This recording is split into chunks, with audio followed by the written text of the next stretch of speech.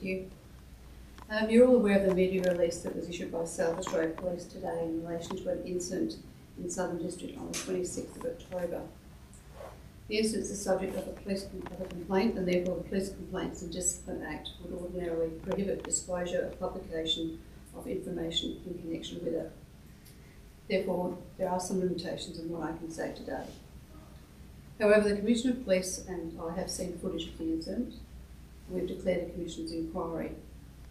The inquiry will be led by a senior police officer who will oversee the investigation. The Commissioner has also determined to authorise both the disclosure and the publication of some information in relation to this complaint, as it's in the public interest to do so.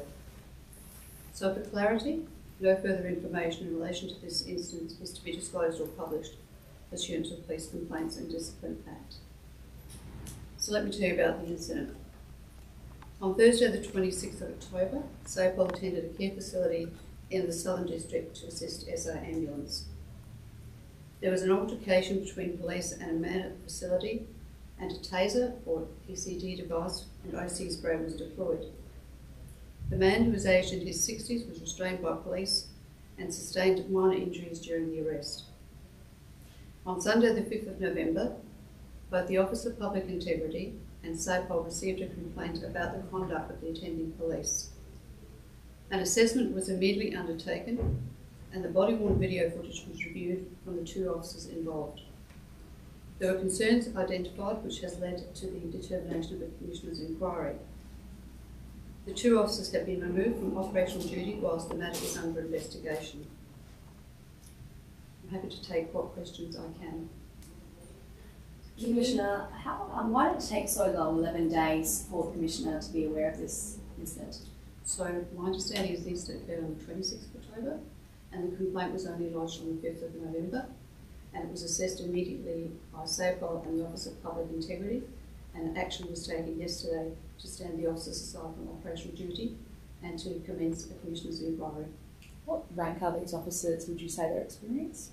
I'm not aware of their rank, and I'm not aware of their years of experience. What's your reaction to this incident? I'm not going to offer a public opinion other than to say we have responded swiftly. The Commissioner's inquiry has been declared, and we think it is in the public interest to make this known that we're undertaking this investigation given the nature of the allegation that's been put, the age of the person and the fact that they reside in a residential facility. Can you give us more details about the care facility? Is it an aged care facility? My understanding is a residential care facility. As to any further details, I'm not aware at this stage in fine detail. And do you know when the inquiry will conclude? The inquiry will take the time that it's necessary to ensure that it's conducted thoroughly. That's why we have appointed a senior police officer to lead the inquiry with the resources that that person deems are required to complete it in a thorough, professional and detailed manner. And the officers involved have been stood down from operational duties. Would you say that is because of the seriousness of the incident? I think the actions that have been taken have been proportionate to ensure that an investigation can be conducted thoroughly and that we maintain public confidence in SAPOL at the present time until we know the full extent of the investigation. Are you confident in the processes surrounding taser use, given this incident, but also other incidents surrounding tasers used by police? We have a very rigorous training process, and we have a rigorous oversight process in relation to use of all forms of use of force in SAPOL. I'm confident that in the majority of cases that police officers exercise those authorities appropriately, and the purpose of this inquiry is to have an understanding of what occurred and transpired on this occasion without preempting any outcome of the inquiry. Well, just to clarify, in terms of use of taser, are you allowed to use it when that person is unarmed? Is there any rules about weapons? There's a proportional use depending on the threat. The threat can be presented in different ways. Sometimes it may be with a weapon or without a weapon, but there are circumstances that need to be taken into account as a police officer in that situation makes a risk assessment. So there are protocols around it, but in terms of being able to say things have to be this way or that way, that is very difficult to prescribe. Why was the tasering of one man not reported higher up the chain? Why was it a public complaint that needed to be lodged. That's also subject to the Commissioner's inquiry. The person that was allegedly tasered by police, was he involved in an altercation before that? What were the moments leading up to it? Is he facing charges for anything else? This is all subject to the Commissioner's inquiry as to the events that led up to the incident, and it'll be subject to that investigation. Would you support an independent inquiry in cases like this? This matter is overseen by an independent body, the Office of Public Integrity. So they were made aware, they have complete oversight.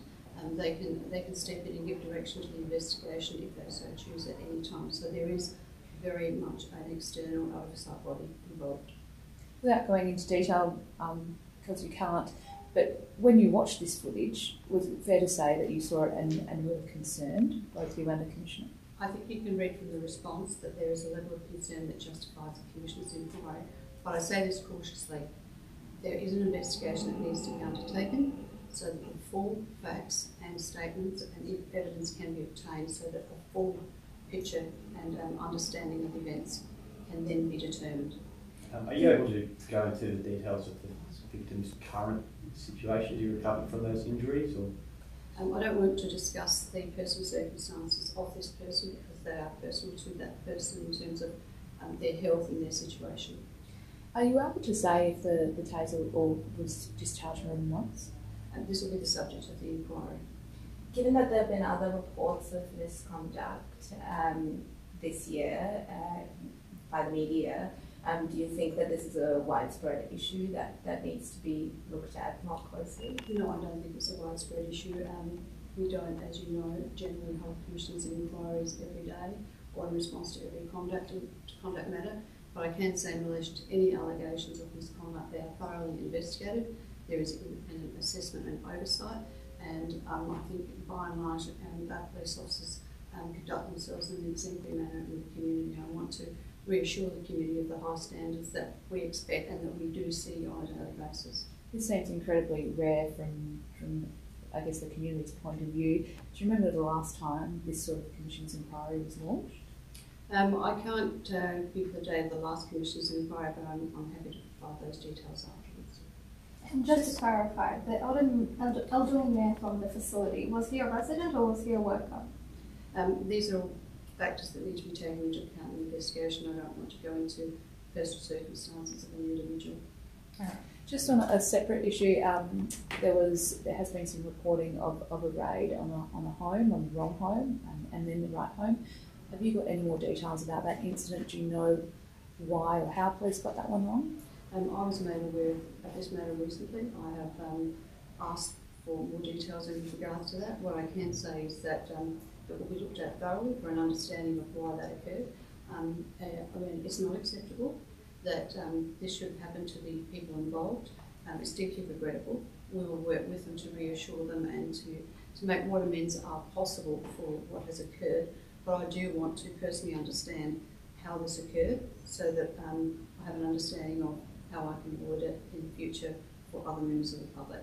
And will police be compensated then for the damage? This will all be part of our understanding of what occurred and dealing with those people in terms of what our obligations are. We don't shy away from those. Great, thanks everyone. Thank you. Thank you.